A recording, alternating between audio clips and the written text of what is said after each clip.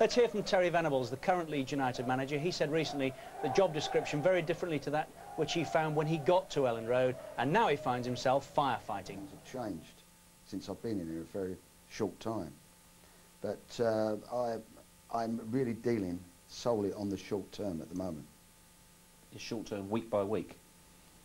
Yeah, it's game by game. It's dealing with the next game and trying to get the maximum out of it. We're in the results business at this end, at my end of the club, and it gets more and more difficult, but only difficult. It's not impossible. No part of you thinks, well, this is nonsense. How can I run a team? Of course. When the best players are being offered for sale, and I don't know if they're coming or going. Have you? Yeah. From my point of view, personally, yes, that's again huge frustration. You know, but I have a choice. Pack in and walk away, or carry on with with the handicap. That's it. And then you think you've got to weigh up whether if you go down that road and consider it. I'm not saying you do it, but you consider it. You think to yourself, well, like you've said, this is not the way it should be. But you have a choice, and you wonder, you know, who are you letting down in the middle if you take that road. And then you've got to decide whether you want to do it or you want to carry on. So that's what you do. Have you been tempted? Have you wondered? Well, listen, I don't think any of us don't weigh up our situation at some time or another. I'm sure you have. You know, from what I've heard, you have. I think my bosses have. No, but you get frustrated, or you're wasting things up, and you say, like, am I happy with that? Can I do anything about it? Yes, I can. He's a decent man. I can speak to him. If you can do something about it, we'll do it. If you can't, you've got to get on. You've got to make those decisions. That's why I've got the job, I expect, to try and do it, to try and make sure there's not too much damage to the team while that's going on. And maybe next year, the financially will be better. And I think, you know, during the season, I've got to try and stick the whole thing together as best as I can. Is the most dispiriting part of that when there's a player you really like, you want to keep him, you want him as part of your plans, and then because the club needs the money, they say, well, he can go. Is that the hardest bit for you? Yeah, it is. When it's somebody you don't want to go. It is when you know, I think I should be able to say he don't go, because that's the agreement. But the you don't club have that feel, say so. No, because, you know, quite frankly, because the club feel, well, you know, you can make your choices, but this has got to go, you know. This player has got to go to repair the situation, you know. And it's the people at the top that count. The very latest is Woodgate. As we sit here now, what's the situation? Well, as we sit here now, there's a lot of talk, a lot of speculation. There, as far as I know, there's not been an offer for Woody. And there's one thing I would do everything I can to make sure that don't happen. And if he goes?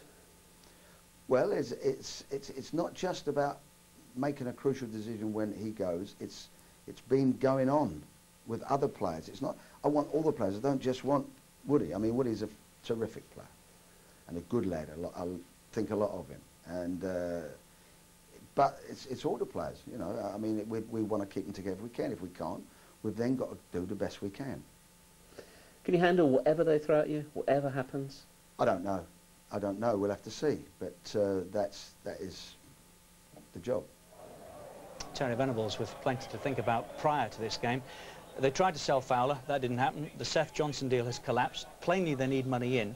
Would you expect Jonathan Woodgate to still be a Leeds player by the time this transfer window shuts? I hope he is, because he's a tremendous player. But the way, you know, I'm not party, I don't know what's going on in Leeds anymore, but what Terry says, they seem to need money desperately. They've tried to raise it through Robbie Fowler, it's failed. Seth Johnson, from what I've been told, so it makes other people in there vulnerable for people to come in and get. I'm sure Terry can't wait. I bet he's delighted this new system that the transfer window closes in January, because if it didn't, can you imagine what would be going on until the end of the season with him? So he's delighted with that. I think he honestly hopes, and I hope for the Leeds supporters, and I've got great friends and great players out there who are brought to the club, and they keep in touch with me, that you don't want, they don't want Woody to go, I don't want Woody to go. But someone's going to have to go, it would appear. He's a fantastic player. I don't know the circumstances of what they can do. If the club are that desperate for money, and the only club or the only player people want is Jonathan Woodgate, then that makes Jonathan Woodgate very vulnerable indeed to leave. How difficult is Terry Venables' job at the moment? Because it would appear he has no say in who comes and who goes. That wasn't the case for you, was it? No.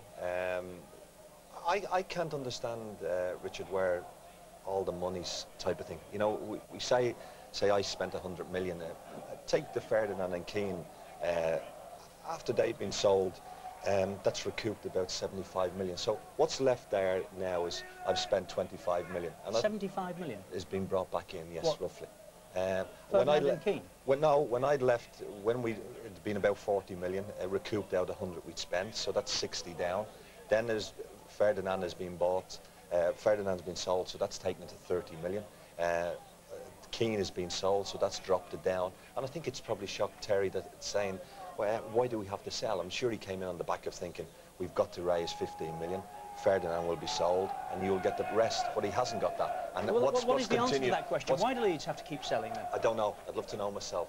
Because when I left, I was aware that we needed to raise 15 million. And that's right. If the chairman or any chairman wants to raise money, you let them do it. And I left the club when I got the sack, presuming that Terry would have to do the same as what I was told.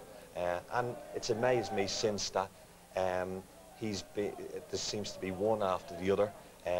They've left themselves open a great deal. It looks like that people know, well, Leeds are desperate. They're going in, taking advantage of them, in my opinion, trying to strike deals knowing that Leeds are desperate for money. And you just hope. Newcastle are a great club, run well, great manager. You know, are they thinking the same way? Because if Jonathan Woodgate, if they get him for 10 million, and Rio has been bought for 30, he's a bargain at £10 million, really is.